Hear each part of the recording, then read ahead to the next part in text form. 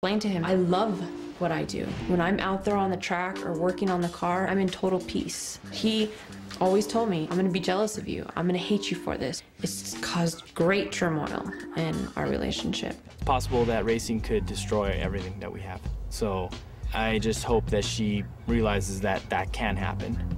To balance between being a racer and a mother is very difficult. I mean, it just can't be one day a month. It has to be a huge part in your life. I'll say, you know, a huge part of my attention, energy, and my free time has totally gone into this car.